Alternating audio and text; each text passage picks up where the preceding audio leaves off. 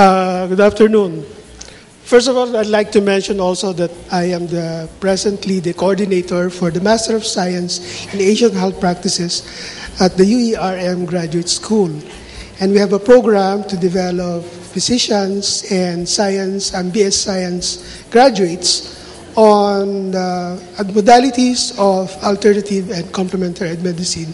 But we do that as an integrative mode, whether that's going to be acceptable or not is based upon scientific background that is acceptable for both NIH and the PITAC, usually is the Philippine Institute for Traditional and Alternative Healthcare.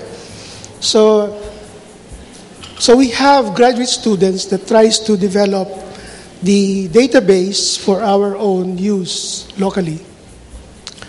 So I will not be lecturing on medicinal plants, although you see me on TV in Salamat Doc at Saturday and Sunday. Cheryl Cosim is supposed to leave by 2 weeks from now. Okay, it's like, alternative medicine as defined by Eskenazi in 1998 is really a broad set of healthcare practices that is not readily integrated in the dominant healthcare model, especially us where we are familiar with Western medicine and we are following Western books, in fact American books, more than United Kingdom books, so that they pose challenges to the diverse societal beliefs and practices that includes cultural, economic, scientific, medical, and educational.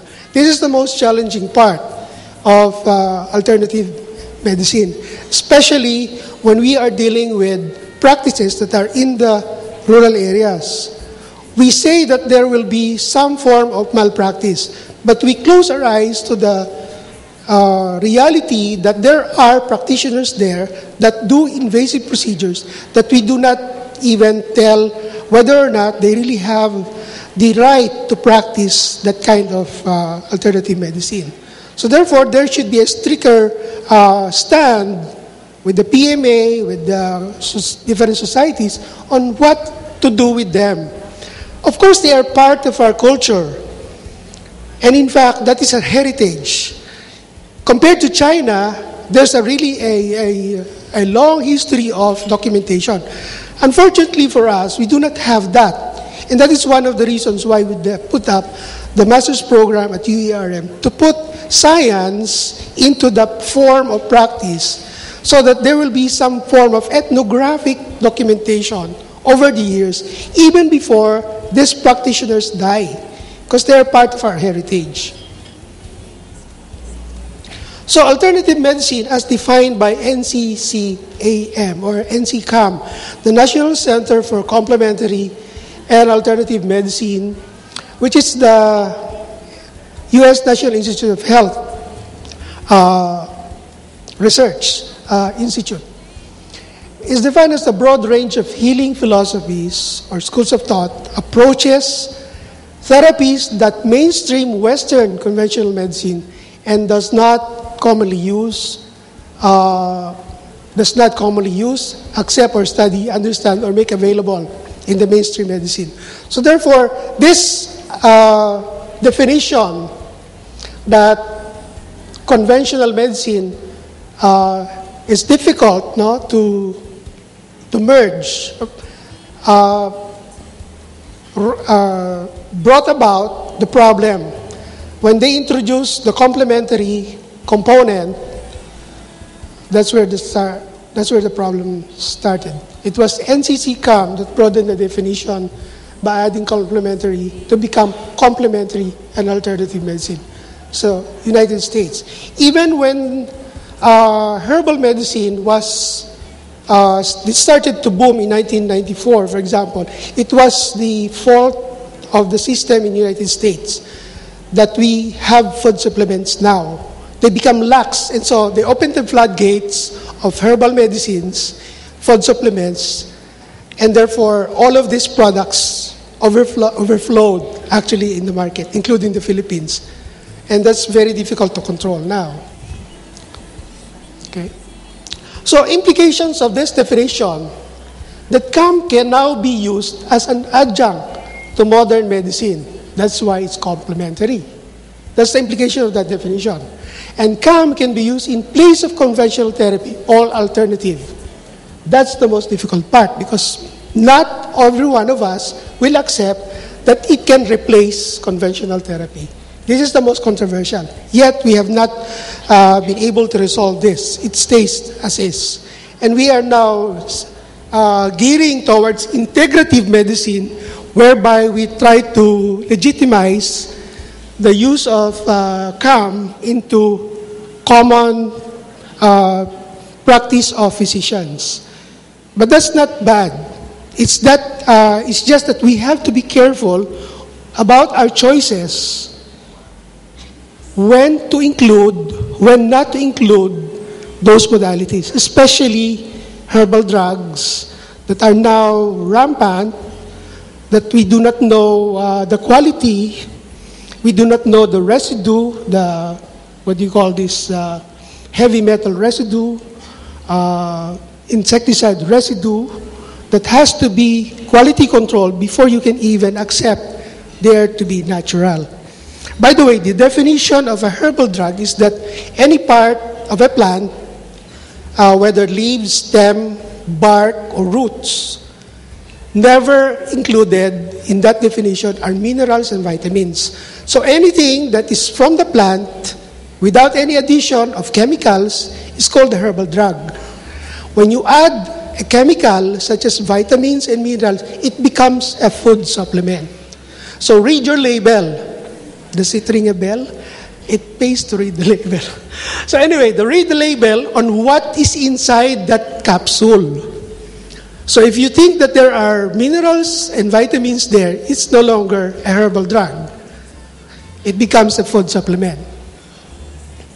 That's the WHO definition. So, the original source of CAM, it's a myriad of the philosophies dating back thousands of years. Of course, we know that. It ranges from healing within a system of spiritual practice of cultures, such as American Indians, Hindi, the Ayurveda, Tibet, Japan, Reiki. If you're not familiar with Reiki, Reiki is something that you do as healers. They do perform healing by telepathic. So if you have a picture of your kid or loved one who's really sick, you can just give that to a Reiki practitioner. And the energy that flows from that person to the subject is enough to produce healing. But we are having problems, especially at the graduate school, on how to document that. Because we have a Reiki practitioner in the class, and we were really trying to figure out how we can prove that it may work, in fact. China, we have the traditional Chinese medicine. And then it also extends to the modern day use of gadgets such as, the zapper. The zapper is an electrical gadget where there's a flow of electricity, positive and negative. It uses a it's a tangential or cosine wavelength that tries to induce low electrical current into the body, such that, but it's not low enough, it's high enough, it's high enough to destroy worms inside the intestines, for example, or even bacteria in the bloodstream. It originated from the US, but in the Philippines, it's now being used in the South, in a monastery where where the priests or monks are in the mountains. They have no access to medical care. What they do is they use the zapper when they're sick. Now, we have not tested this, but it's available in the Philippines. They say it works, no? Especially when there is infection and also parasitic infection, bacterial infection, and even viral infection. And also the existence of magnets that has also dominated the American market for a while. Alkaline water ionizer, a big business, okay, Who's drinking alkaline water? Come on, aminin nyo, baka... So, alkaline water is like an antioxidant. But the problem with alkaline water is you cannot store it for a long time. It disappears. The alkalinity goes down after a while. I don't know how long, but that's one thing that we'd like to also document. And then clustered water is water subjected to a strong magnetic field. It's like a blender.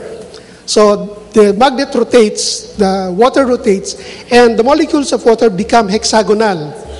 They say that due to that configuration of water, it becomes the physiologic configuration of water in the cells. So, ibig sabihin nun, if we drink clustered water, our metabolism is better. There is no need to produce, there's no need to generate enough energy to transport this water into the cell. So therefore, there's efficient metabolism. Okay, some reasons for CAM. We cannot also blame the people for choosing CAM because we know that there is a spiraling health cost, and it's getting more costly now to get sick. And so therefore, this is one of the reasons. There is some form of dissatisfaction within the cost-effective practice which are often dictated by insurance companies. O sino yung mga HMO, this is the only one that you can do because you're limited by reimbursement. There's a force in that kind of system. I don't know how to solve this. Even PhilHealth probably has some problems with that. Disillusionment with the high-tech, low-touch healthcare system, often treating only symptoms but not the cause. So the trouble with this statement is, what it means is that we are subjecting our patients to machines or instruments like ECG, echocardiography, but we do not even talk to the patient. It's no longer humane to him or her. So how are you today? What did you fight with your husband? Are you depressed? Minsan wala nang ganon. So therefore, and even in ethical practice, now we'd like to put back our humane touch with the patient, and not like, sige, you just go to the MRI and you come back. After that, you look at the results of the MRI or whatever, and then you just prescribe. Not even placing your stethoscope, maybe. Or even saying what's wrong with your sleep last night. So therefore, this is what it means to be high-tech, low-touch. Okay? And then, I don't know how true this is, often treating only symptoms but not the cause. But mostly, I'm sure there is no such rampant situation like this, because we always treat the cause. We alleviate symptoms, but eventually we treat the cause. And the other one is inaccessible healthcare from conventional medicine. The example there is the monks in the mountains in the south. So therefore, they have to use zapper in order to keep them healthy, or even to bring down the infection of the body, whether viral, bacterial, or parasitic. Okay. We do not have data on, I hope the Philippine Pediatric Society or even PIDSP can move on to include this as part of the national interview system, because we have a national survey for nutrition. I was formerly the officer in charge of Food and Nutrition Institute, and I was talking to the director that we should include how people are using alternative medicine in the annual or every 5 years, I think, interview for nutrition. Because, mind you, we do not know how much our people are spending for food supplements, for vitamins that probably are mega doses. So therefore, we need this data. So if we look at the United States, for example, among children, there is about 11.8% of children in the 2007 survey that have used CAM. Okay, by race and ethnicity, we look at the American Indian, of course, they have there's the population, so therefore expected that they're huge. But look at the white and the Asians; they're almost approximating each other. Hindi masyadong nagkakalayo, except for black and Hispanic, which probably has its own cultural system or belief regarding alternative and complementary alternative medicine. So therefore, we have to examine this in our population. We do not even know how many of these children do develop drug-drug interaction from the use of food supplements, because right now we do not have any delineation on what food supplements are best or should not be given to children. As a rule, food supplements should not be given to children less than 10. But that's an arbitrary statement. We really do not know what will be safe for these children. But if you look at the vitamins for children now that is marketed by big companies, they're all food supplements. If you read the label, okay, no approved therapeutic claim. There's always that. But that's law because there is no clinical trial. Okay, if you look at the cursory information, the use of CAM also in the United States, they have been used for common cold remedies. And if they examine this from the Journal of Infection by Ernst, about 95 types of CAM noted. These are the variations of practices. That's huge. 95. I don't even have 95 in my head types of CAM, but they have 95 types. Pneumonia, 52 types. Fungal infection, 75. The dermatologist will probably comment on that. Well, that's probably fine if you are doing topicals, no? Because there are really topicals, plants that can be used as topicals for fungal infection. But for common cold, for example, in pneumonia, I was surprised to see 95. Pneumonia, 52. We're trying to look at now at the graduate school 2 or 4 for graduate students looking at in vitro evidence for antimicrobial activity of medicinal plants. One is allium, which is commonly your onion, and we're looking at this sibuyas na mura, no? Allium species, which is can be used for. We were looking at whether it's active against pneumonia. Originally, it was thought of if you can use it for tuberculosis, but we are having trouble with the lab at RITM. And then we have bamboo shoots for fungal infections, even for crop. It's been reported in China for Cryptococcus, for example, but we'd like to find it out. The other one is ben oil. If you are not aware about ben oil is the oil derived from malunggay, from the seeds of malunggay. It's a very expensive oil. It's a very useful oil. It has a very low heat generating capacity. And in fact, it's being used in watches. It's a very efficient oil. It's edible oil. It is similar to virgin oil, or virgin coconut oil, in the sense that there are also medium or short chain or medium chain triglycerides. And the other one, what's the other one? Pili nut oil for skin inflammation. Mga thesis ng estudyante yon sa UE, our students. Now, what are we talking about when we look at CAM? What are the systems? No? Just to review, Chinese and Indian medicine, China, traditional medicine based on the philosophy of yin and yang, and the flow of qi energy based on the meridians. Okay, I've done this, I've studied this, also the basic ones. In Indian medicine, it's called Ayurveda, to bring harmony of body, mind, and spirit into harmony within the individual. Because Ayurvedic medicine believes that when there is this harmony, there is sickness. In homeopathic medicine, philosophy that the body can heal itself. Okay? And you can probably think of prayers as a way to heal your body. Okay, the two laws here emanating from homeopathic medicine can be activated by substances. One is law of similars.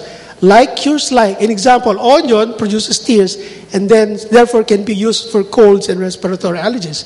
Siguro pag tumutulo yung sipon mo, yun ang interpretation nila doon, no? Na pwede siyang gamitin. So, okay?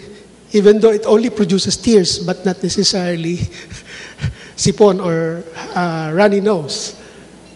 Law of infinitesimal dose. Only a very, very small dose is required to effect a remedy. This is something that I really could not understand very well. But anyway, this is a practice that even a toxic material with a very, very low dose can trigger a healing response.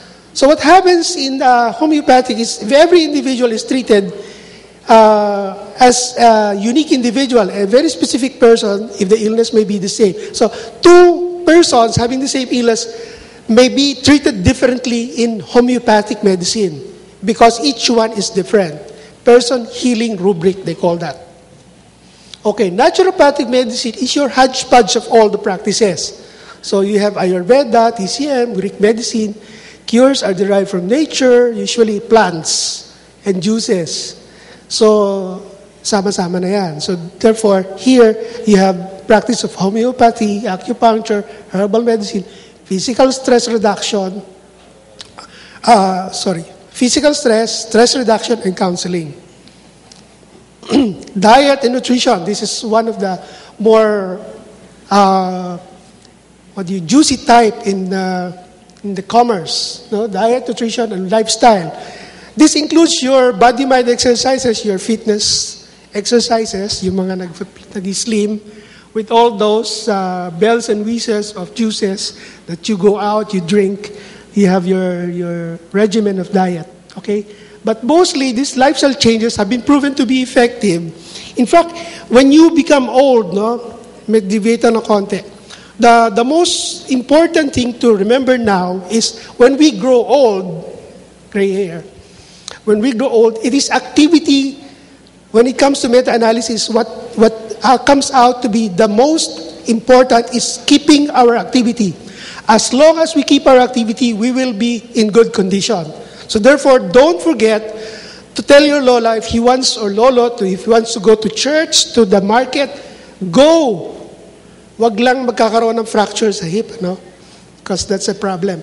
But then, keeping those activity going will give you longevity, or will give us longevity a few years in that direction. Herbal medicine, foundations of modern day medicines, of course, digoxin of Coxlow, we know this, aspirin from willow bark, quinine from cinchona. Okay, the U.S. doesn't have a herbal pharmacopoeia, but basically we depend on German Commission E and British Pharmacopoeia. And the Philippines has its own pharmacopoeia also, the Philippine Pharmacopoeia, which I will show you later on.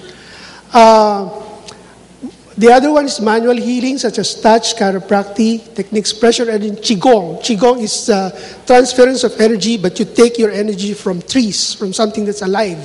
So you do the Tai Chi under the tree, and you absorb the energy from the plant, and you can transfer this to someone who's ill, and that's Qigong. Mind-body therapies include music, dance, religious practice, imagery. You can have pharmacologic, also controversial, urichalation therapy using EDT, EDTA, and hyperbaric oxygen therapy. Bioelectromagnetic application, the use of magnets, negative ion generator. Yung mga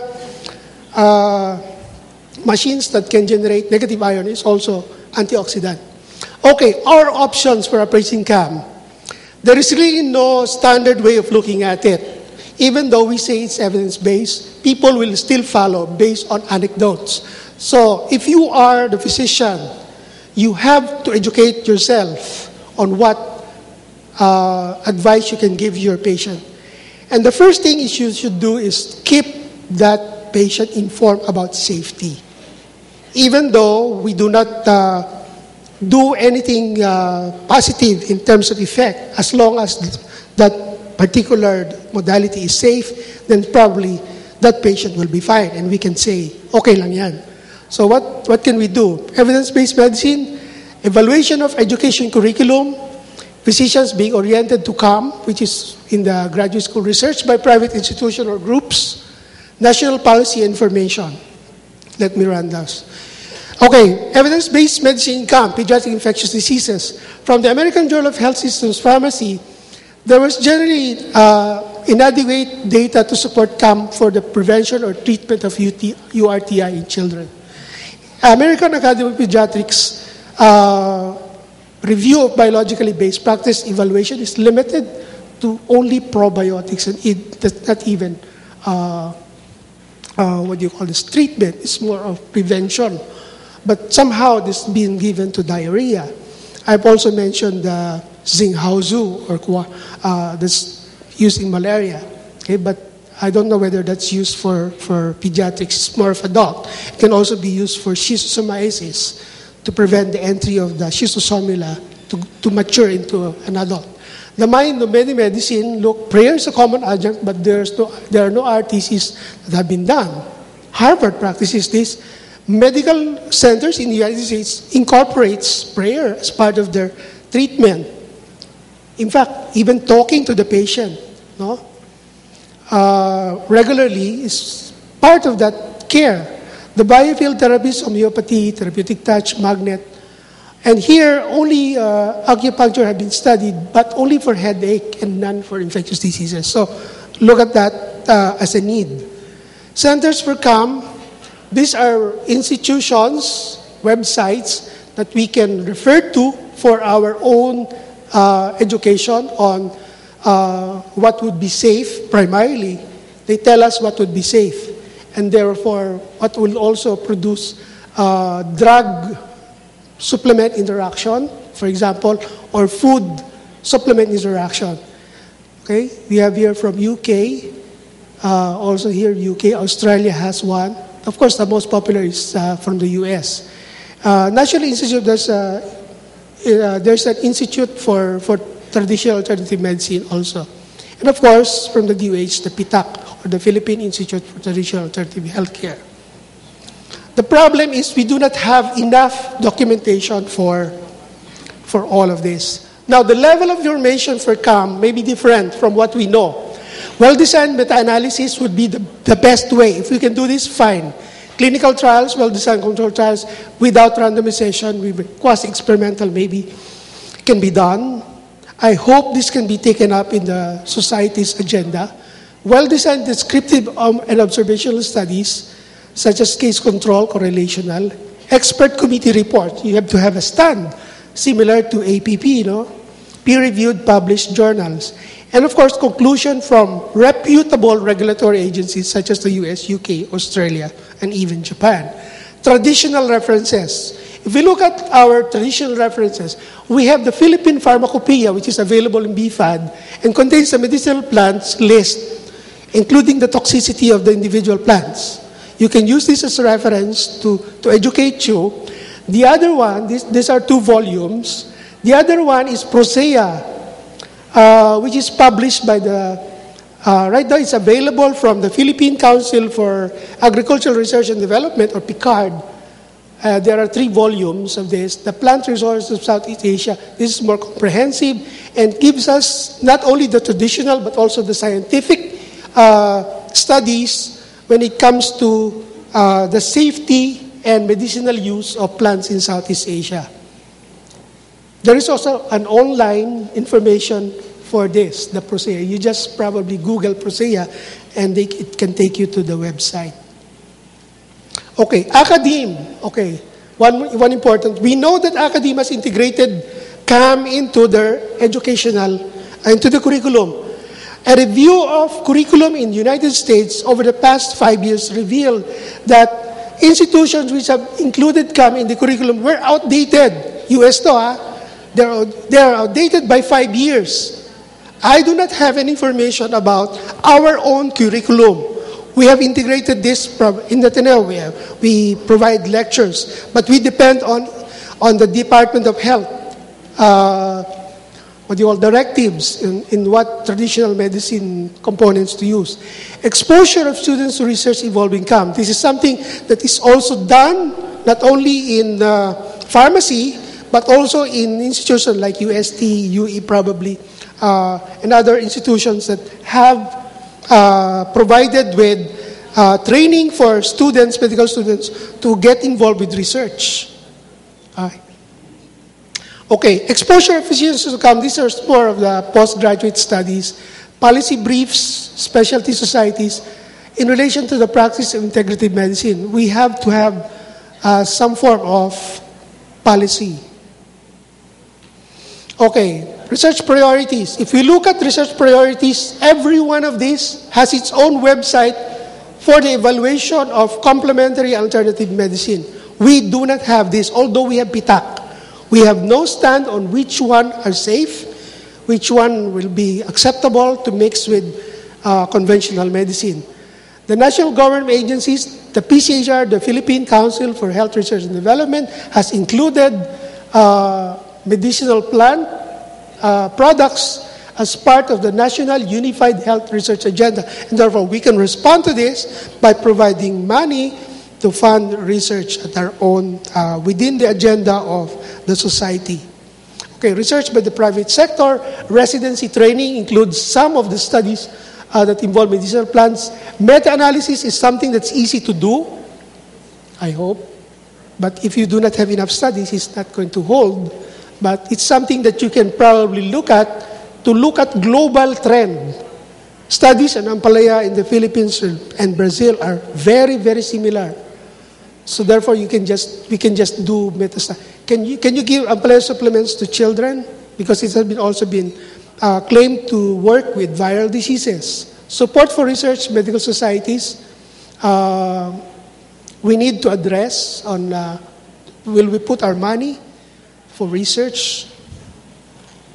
Okay, so I overshoot by 5 minutes.